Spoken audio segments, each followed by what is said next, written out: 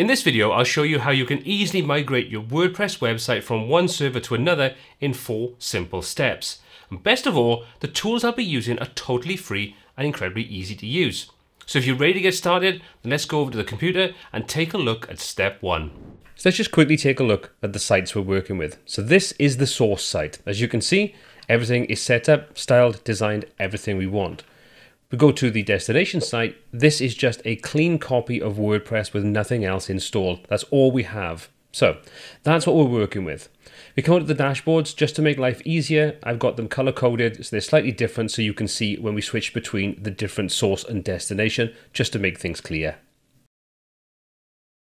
First thing we need to do is install a WP Vivid backup and migration onto both the destination and the source websites. So we're on the destination and you can see install this.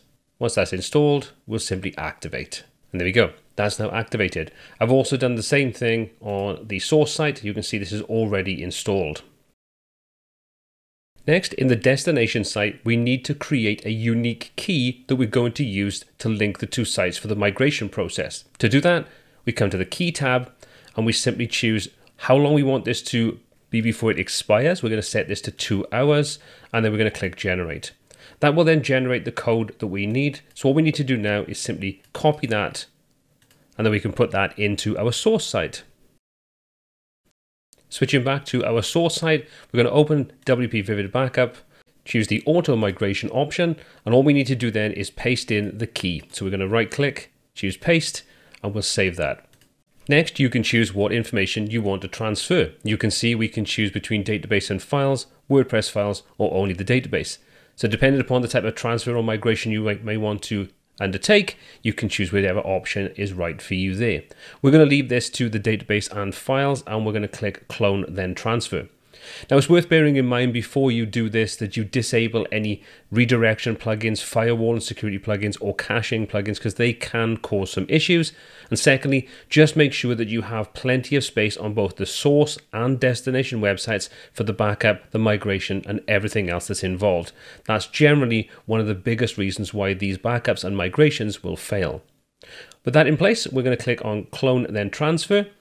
And we're going to let this then run through the process of cloning the site, uploading everything, and then getting through the process of where we can restore and migrate. Now you can see this tells us the connection is okay, we're connecting from and to, and the whole process of how long it's taken to do everything.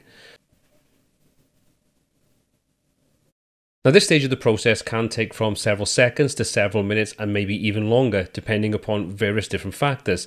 Factors like the size of the site, the speed of the connection, how long it takes to transfer between the different servers, and so on. So you may have to take a little bit of time to let this complete. But once everything is done, you'll be notified to let you know that everything is now completed, transferred over, and we're ready to complete the final stage.